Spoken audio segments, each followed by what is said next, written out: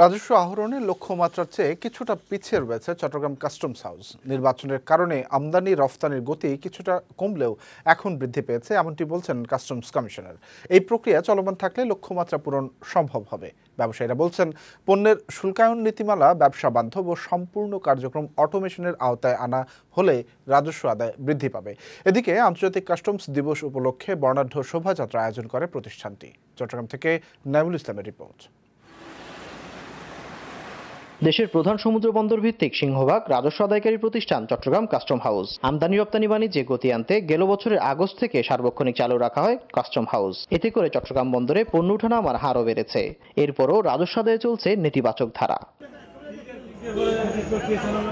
চলতি 2018-19 অর্থ বছরে চট্টগ্রাম কাস্টম হাউসে রাজস্ব আদায়ের লক্ষ্যমাত্রা ধরা হয়েছে 57,463 কোটি টাকা।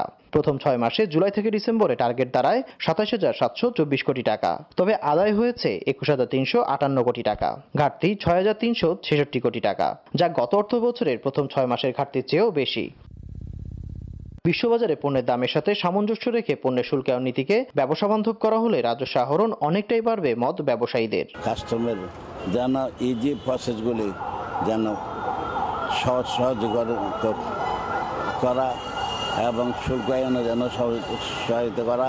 এদিকে আন্তর্জাতিক কাস্টম দিবস উপলক্ষে বেলুন উড়িয়ে বর্ণাঢ্য র্যালির উদ্বোধন করেন স্থানীয় সংসদ সদস্য এম.এ. লতিফ। এ সময় তিনি বলেন, ব্যবসায়ীদেরকে সাথে নিয়ে কাজ করলে রাজস্ব আদায়ের লক্ষ্যমাত্রা অর্জন সম্ভব হবে।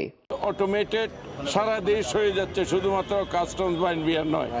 আমরা সকলে একে অপরের সাথে কানেক্টেড হয়ে ডিজিটাল বাংলাদেশ বাস্তবায়নের সুফল প্রতিটি মানুষ পাবে। কাস্টমস কমিশনার জানালেন, সংসদ নির্বাচনের কারণে রাজস্ব আদায় কিছুটা গতি হারিয়েছিল। আমদানি রপ্তানির বৃদ্ধি অব্যাহত থাকলে লক্ষ্যমাত্রা অর্জন সম্ভব হবে। জুনের মধ্যে একটি কাঙ্ক্ষিত পর্যায়ে প্রবৃদ্ধি করতে সক্ষম হবে এবং চিটাং কাস্টম হাউস নিরলসভাবে জাতীয় রাজস্ব বোর্ডের নির্দেশনায় কাজ করে যাচ্ছে। রাজস্ব আদায়ে গতিশীলতা আনতে ব্যবসা বান্ধব শুল্কায়ন নীতিমালা ও চট্টগ্রাম কাস্টম হাউসের ডিজিটালাইজেশনের কোনো বিকল্প নেই বলে মত সংশ্লিষ্টদের। নাইমুল ইসলাম, বৈশাখী সংবাদ, চট্টগ্রাম।